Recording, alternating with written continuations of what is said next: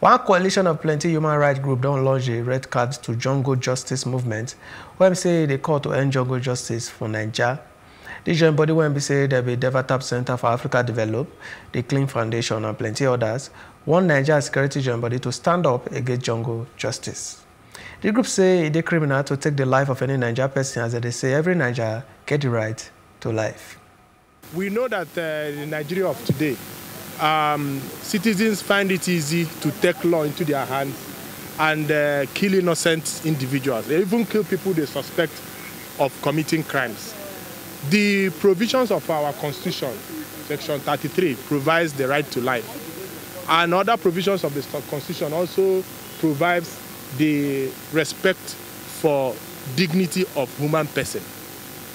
No Nigerian has the right to take the life of another Nigerian. And what we have also seen is that sometimes the people who are lynched are not actually criminals. They are innocent. It could be a mistaken identity. It could be due to one reason or the other.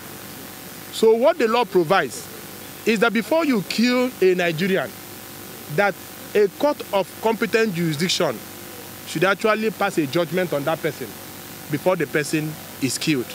Therefore, we call on citizens of Nigeria to stop jungle justice, to stop extrajudicial killing. We call on security agencies to ensure that individuals who are accused of committing crimes are held accountable, they are investigated, they are prosecuted, and if they are found liable, they are sentenced. We police at our end, we are trying all our best to see that we abated this jungle justice. This thing we recorded about 2 or 3 in Abuja. But what we want you people with this noble idea to be doing, to give us timely information, because police will not be everywhere in Abuja because of the number, the limited number we are having in Abuja, the policemen.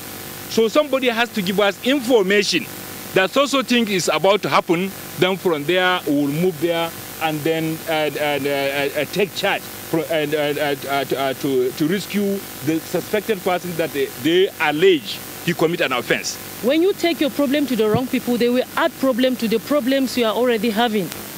Just as the ACP have rightly said, go to the right people. Table your matter to the right channel. From their table there, they will take it to the court. The arms of the Attorney General is widely open to protect the citizenry of this country, and I assure you that equity and justice will prevail as far as the Attorney General is concerned. So many innocent people have died through jungle justice. And when you look at it, there's so many reasons why jungle justice happened, which we may not even look at now. But the issue is that nobody has a right to take away another person's life. Jungle justice is a serious crime and has affected a lot of people.